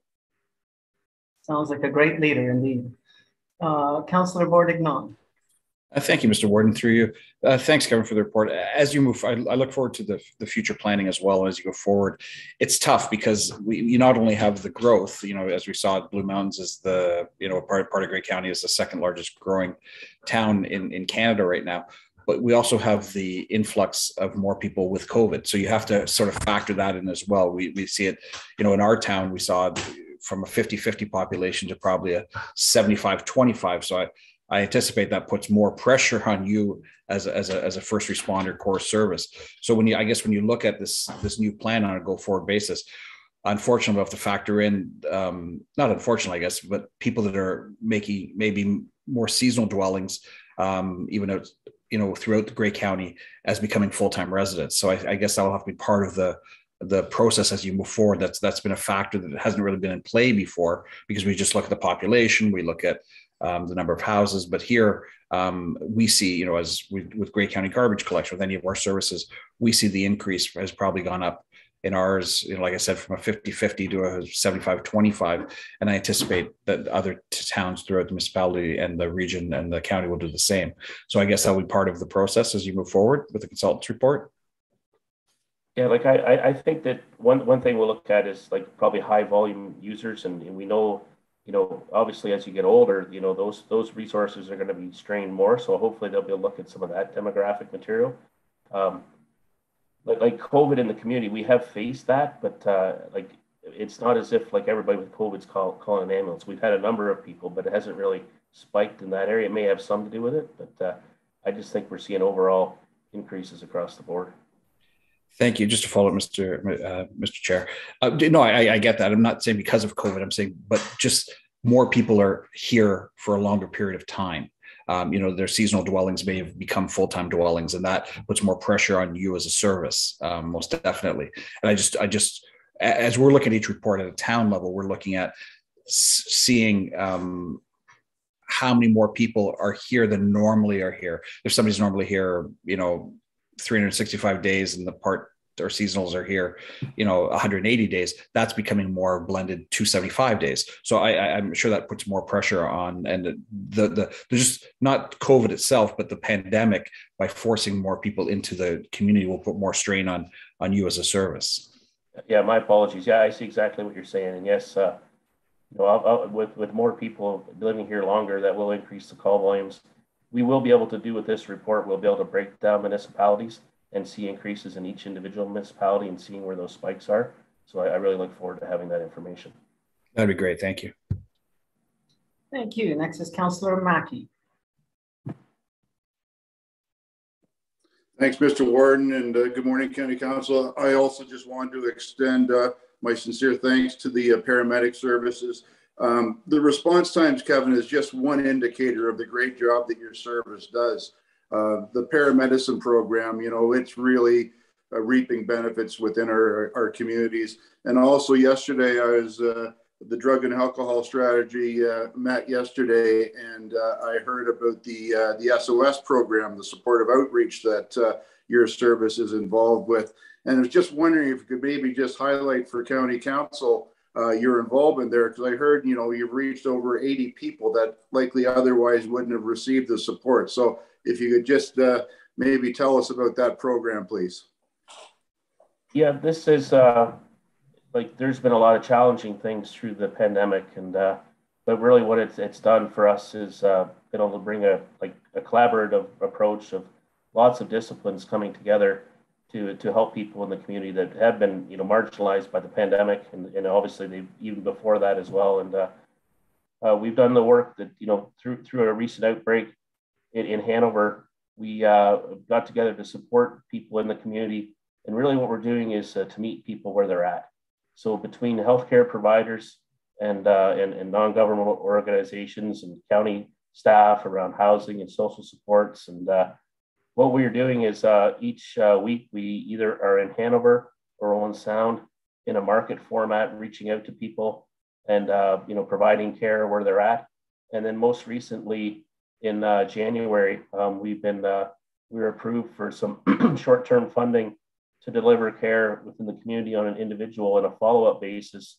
So what we have is partnerships with Greybury Health Services, CMHA, the County of Grey, and United Way, working through our OHT to be able to be out there and seeing people. And yeah, when you start this, you don't really know for sure like what, you know, the need. Well, we know what the need is, but really, are we going to be able to reach the people? And I look forward to this report. I see stats come in on a regular basis, and we are reaching people, a number of them, and delivering care right where they're at. And yeah, I'm really looking forward to the outcomes of this program. Thank you. Keep up the good work. You know, it's amazing the work that you're doing that is outside of some of the traditional responses that we see from an ambulance service. So appreciate it. Thank you, Councillor Mackey. Madam CAO, I apologize, Councillor Robinson, but I see the CAO. Did you want to comment on something that came up?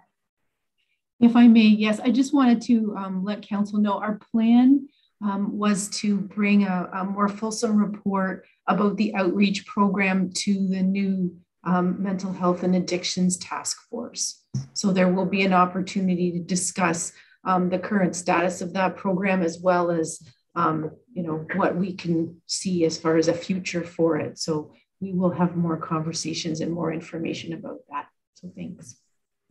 Thank you, Madam CAO. Councillor Robinson, you're next. Thank you, Mr. Warden, and through you, Kevin, I just want to take this opportunity to just congratulate you and commend you and Grey County Paramedic Service for absolutely everything you do, especially during the global pandemic. Certainly all the outreach to our Grey County residents is very, very much appreciated. So thank you for all your hard work. My question is in terms of response time. I wonder if you could just explain the definition of response time and how it factors into once you're at the call, and if it takes on more response, or the call may take a different turn in terms of needing further assistance. How do you collect that data to identify not only the time it takes to get to either a rural or an urban residence, but also the care that the individual takes once you get there in terms of time frame? Thank you. Well, yeah, like as far as like, so when we arrive, we measure the CTAS, like, so where they're at. So like for instance, if we were to go to an opioid overdose, we would arrive, and there's a good possibility they would be what we call respiratory arrest, and we'd have to ventilate the patient. They'd be a CTAS 1. With the treatment that we give them, by the time we were able to transport, that person may be a CTAS 3, you know, probably not much higher than that, but most likely 2 or a 3, because the medications that we gave them, you know, have reversed the opioid overdose, and we're able to transport them to the hospital.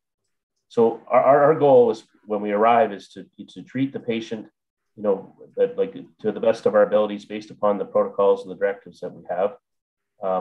And we constantly look at that treatment that's provided by ourselves, and also our base hospital system. Every call is audited, you know, as far as anytime there's what we call an advanced life support directive.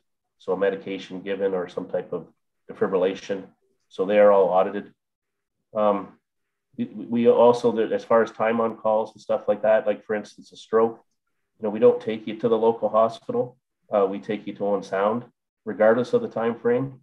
So at one time it used to be only within like the 4.5 hour window, but now it's in any time frame to where you receive that stroke care right away at Greybury Health Services. So yeah, there's just a different myriad of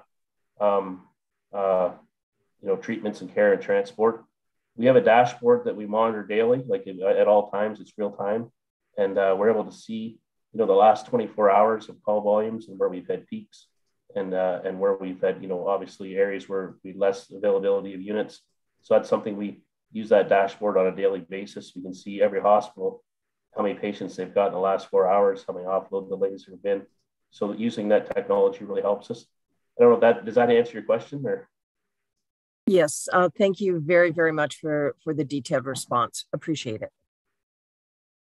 Yes, and Kevin, I wonder if you might also explain, I know when I had the opportunity to have a tour with you, you explained and showed me actually in a visual how when there's a response, what the other team members are doing. So as one person is responding, what are the others doing? How they sort of cover the gap now that's created by that response. Would you talk a bit about that?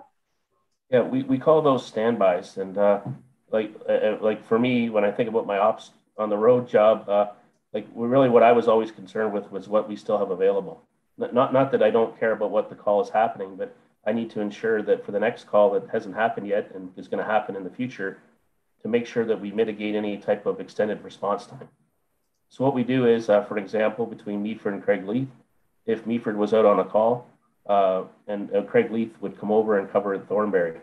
But if we have an additional unit, like we have an extra first response unit in Markdale and an extra unit in Owen Sound, is that we would actually send that unit over and then we would fill that actual urban area. So every day, and it's a little bit easier when there's only one call, but there's lots of times where we have 5 calls at once, and then you have to kind of split the difference across the whole county of Grey. So we work with our dispatch center through what we call an emergency coverage statement, and we have standby locations, and it's the constant discussion between dispatch and our supervisor about, we call it maintaining balanced emergency coverage. Very good. Thank you for that. Councillor Woodbury, I saw your head bobbing a lot, I guess, given your background as a firefighter. This all makes a lot of sense to you, doesn't it? It sure does. And there's so many factors. And Kevin and you and your team are just doing a fantastic job of this. But as different populations move in, there's different problems. If different, as people age, there's different problems. And construction, everything can get into it. And these move ups, as we used to call them in the fire service, are so important because the response times can just be terrible once incidents start happening. And I can't stress, like, we've got a service here that you lead, Kevin, that's second to none. Yeah, great job. Thank you for that. Okay, I see no other hands. Good discussion, good report. Thank you very much. It's time to call the question on the motion to receive the report and to send the performance results to the Ministry of Health. Is there anyone opposed to that?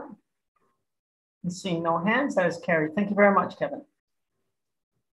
Okay, we're on now, moving on to the land of West Grey, talking about Grey Road 27 reconstruction project. I think that puts Pat on deck. This item has been moved by Councillor Desai and seconded by Councillor Carleton. Pat, you have the floor. Thank you, Mr. Warden. Yeah, this is a report to get permission to tender Grey Road 27, which is Durham Road West in Durham in 2022. So a consultant has been working for West Grey, and they've been trying to expedite the design to get it completed, and it's very close to completion. We've been given preliminary drawings already. So basically, West Grey needs to do these upgrades to Grey Road 27 to service future development north of 27.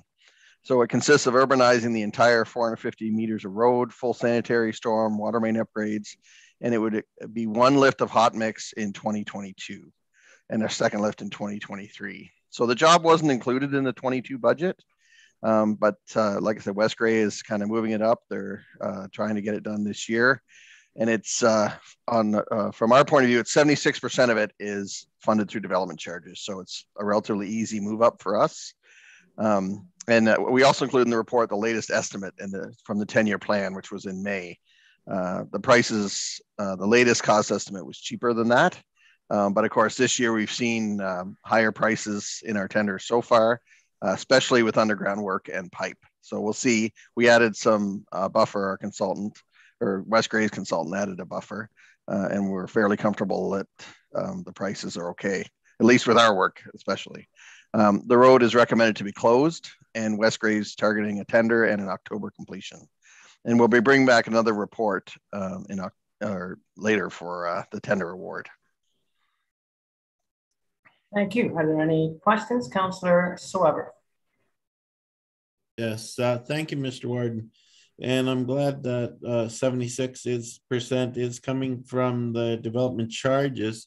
However, I'll note that in the 10-year capital plan at that point, 66% was coming from development charges, and that's now gone up by 10%.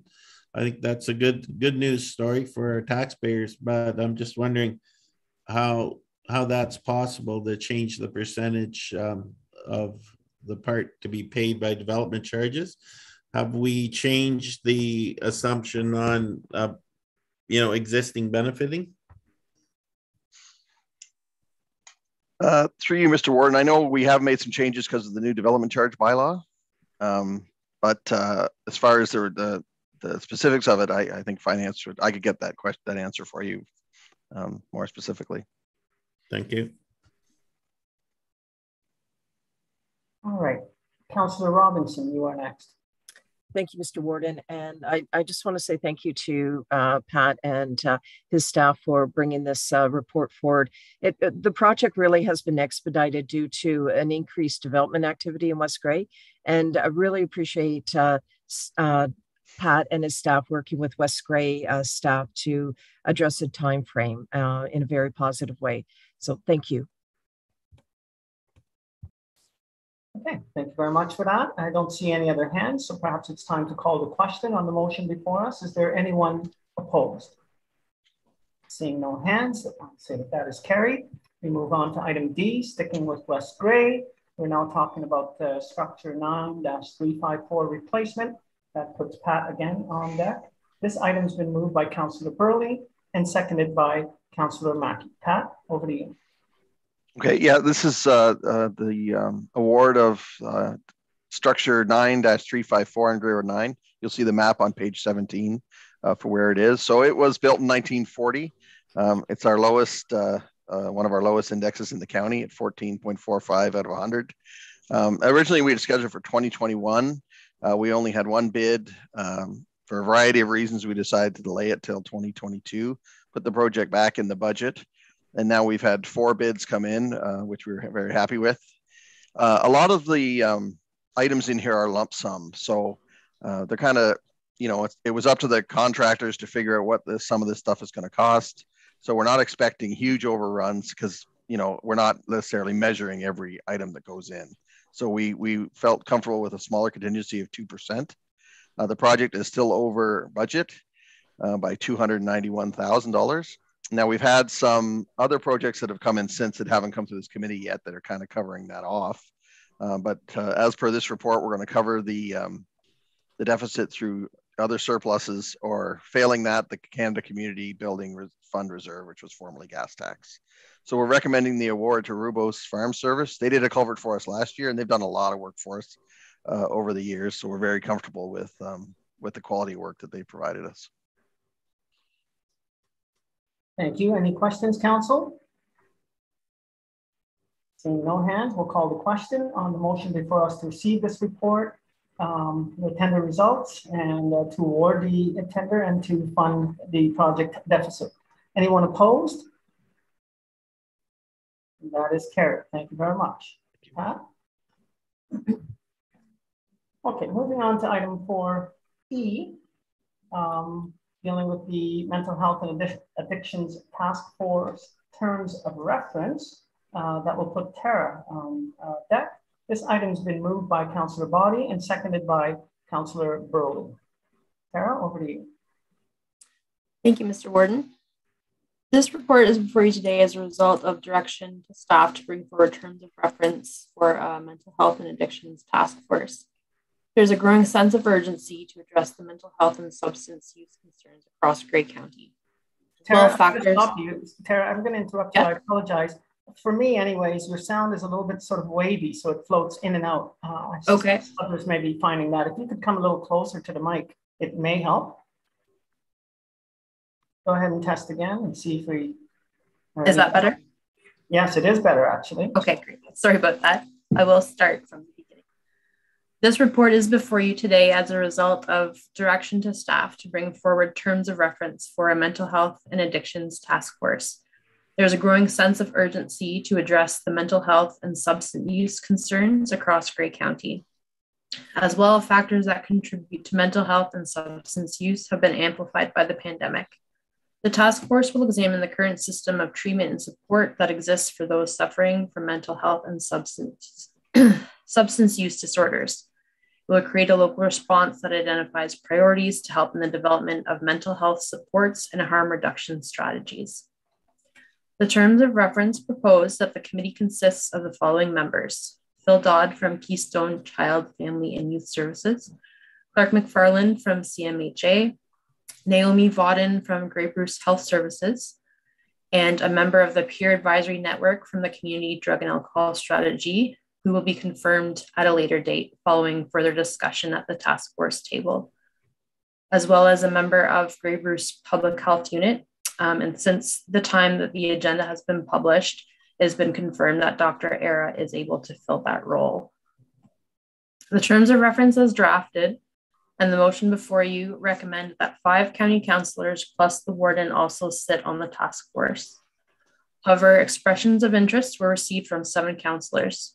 Staff are asking you today if council wishes to expand the political representation to 7 councillors and appoint all of those who have expressed an interest in sitting on the task force.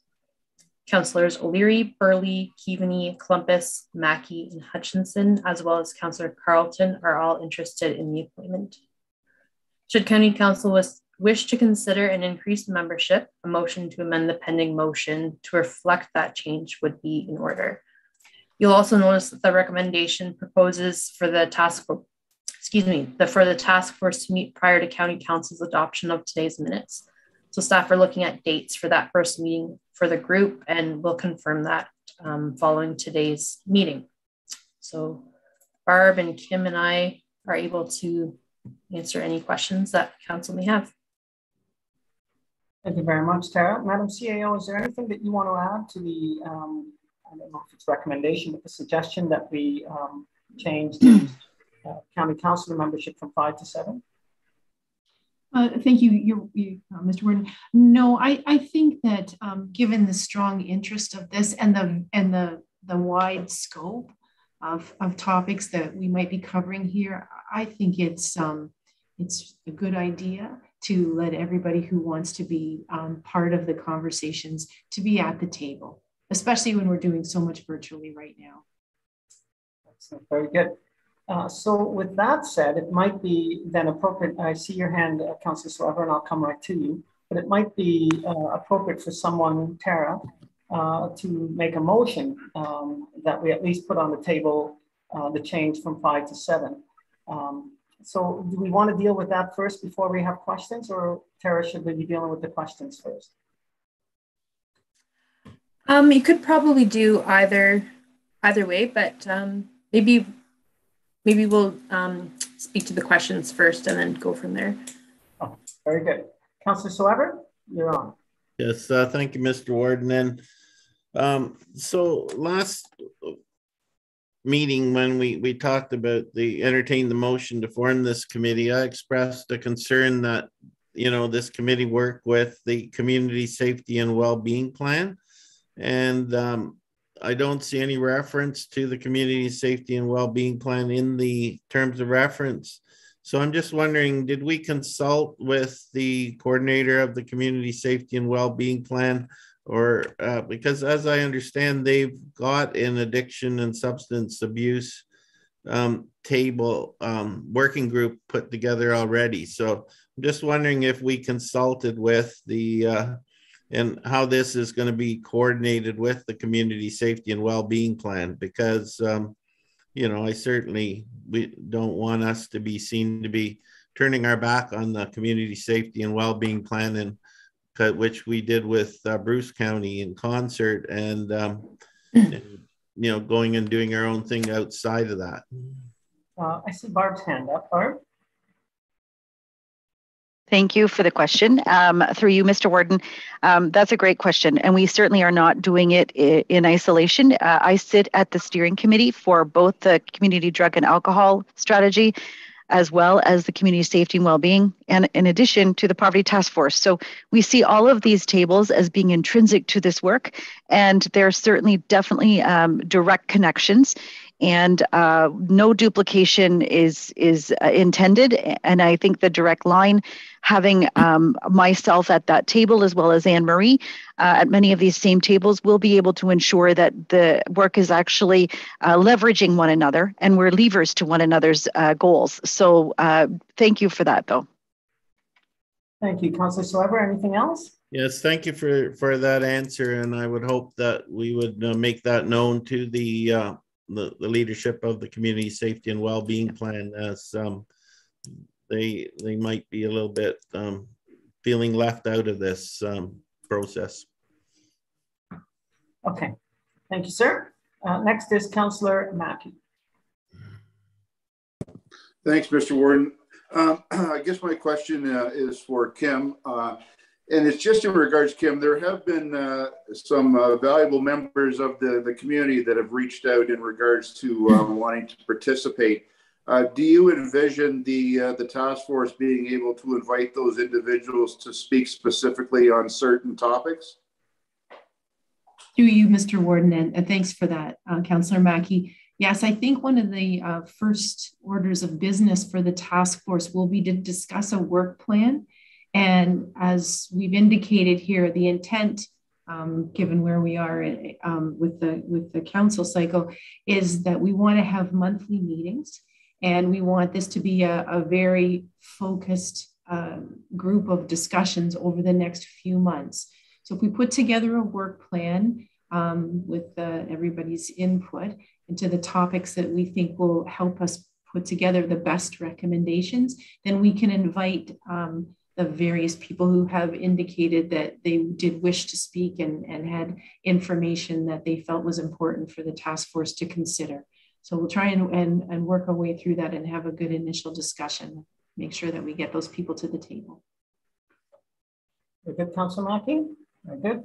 Councillor Bordignon. Thank you. Further to Councillor Mackey, which was an excellent question. We've had members of the public have reached out. So as we're putting the terms of reference together, I guess I know it's early stages. I think it's so important based on the regionality of the region, as well as I was pleasantly surprised at the public input already wanting to help. Usually we have to go out looking for people coming forward, wanting to be able to be part of this. So I just echo what the previous councillor said in regards to making sure we get that grassroots public level included, because that's I think that's going to be paramount as part of the success, as we see, from the administration point and the governance point, but also the sort of the grassroots boots on the ground. So I think that's a very important part that we need to put forward as we move forward. Thank you. Thank you, Councillor Bordignon. And I would just say, adding to what you have said, and Councillor Mackey, I've had a number of people reach out to me expressing interest in contributing to this task force. So it's very good. We've got public interest, and certainly we've got council interest. So I'll turn attention back to the council interest now. Is there anyone who wants to put the motion, at least for debate, on the floor of moving the councillor participation from 5 members to 7? Councillor Burley, are you? Thank you, Mr. Warden. I would gladly make that motion. Excellent. I'm looking for a seconder, and the seconder is Councillor Hutchison. Discussion now. And if there, Councillor Desai. Thank you, Warden Hicks. I'm happy to see that there's this amount of interest to be on the committee. However, I do have a question with regards to does having 7 people on the committee slow down the work of the committee, first of all, because we have noticed that it's sometimes it's just hard to get a time where you can get even 5 people together. So with 7 people, does that get affected, slow down the work of the community, and thereby reduce the effect the committee can have on what we're trying to achieve here? We have other committees of council where we have heard limits in how many members of council are on that. At the end of the day, one way or the other, I would like for us to reflect on, shouldn't this be similar to that? I get it that there's a lot of interest, but there's also significant interest for other committees, and we just go ahead and have an election for that. It's nothing personal. It's just committees work best when they're smaller, more agile. So I just want us to reflect on that, perhaps. Thank you. Madam Deputy Clerk, any comments on that? I think there is a bit of a challenge, isn't there? The more members you have in terms of organizing a meeting. It can be at times, though looking ahead to possible meeting dates for the task force, we're thinking that if we keep it consistent, so for example, the thought was this committee could perhaps meet the third Tuesday of every month, with the exception of February, of course, at the same time. And I don't think those dates conflict with any local meetings. So I think there is a little bit concerned that there might be some conflicts down the road, but I think overall, the hope is that there wouldn't be any concern with the committee slowing down because of the increased membership. Very good, Madam CAO. I saw your hand up, but are you satisfied with the answer given by Tara? No, that's good. We did have a conversation about how best to do this, given the there's a fair number of folks who want or need to be at the table, including people like Alison Govier from Mental Health and Addictions piece, and Darren Clark from our paramedics. So we are coordinating a large number of people to participate in this. I think hopefully people do see this as a priority, and we understand best efforts, and we'll help. If somebody needs to miss a meeting, we'll make sure that we get them caught up. Right. As long as we can get quorum. Yeah. Councillor Keaveney, you're next. Thank you, Mr. Warden. And I was just going to add as the precedent that I think council will remember the Economic Development Committee and more members of council came forward and wanted to participate in that committee, and council agreed at that time to allow everyone who wanted to be involved in that committee to be a member. And I'm hoping that the same will happen here, because the work is so important. And I think all of us who put our names forward recognize that this is, as has been stated, a priority, and that we will clear our schedules to make sure we can attend those meetings.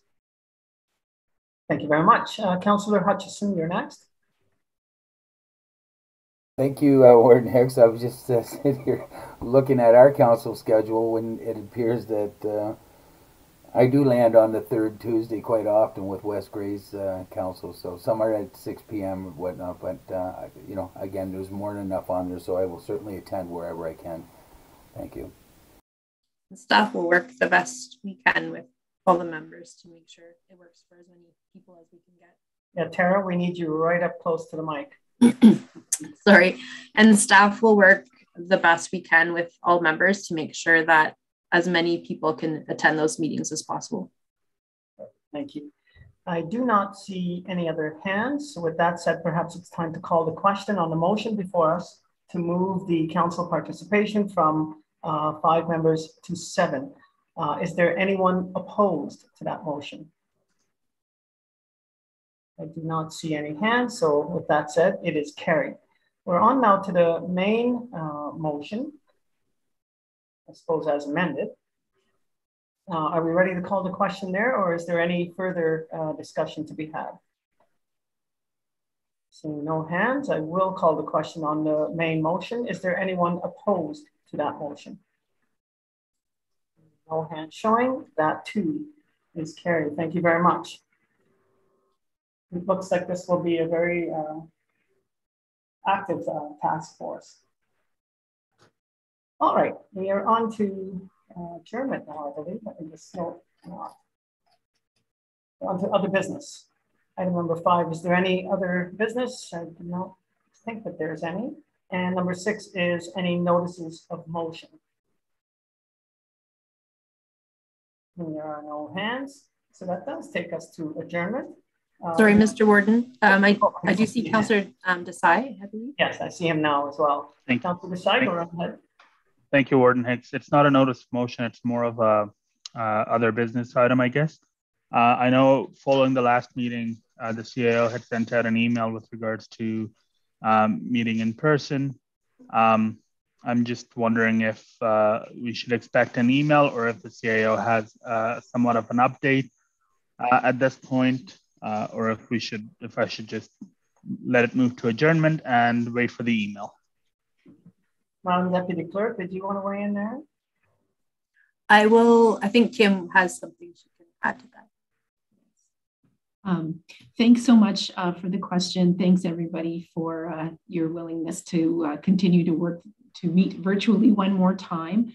We are looking at moving back into the hybrid model for our next meeting. So certainly we'll be watching carefully what the province's direction is, if there are any changes or anything with regard to capacity limits or that might impact our meetings. But the idea is to, at our next meeting, allow people to then return to chambers. So we will send out an email and just confirm everything after the province's next update shortly. Thank you, Madam CEO. Mary Lou, you have your hand up. Thank you, Mr. Warden. I was just going to respond to Councillor Soever's question on the DC charges for Grey Road 27. The new DC study shows that 76% of the project is eligible for DCs. And when you run the calculations, that matches the amount that's quoted in the report. Thank you for that. Very good.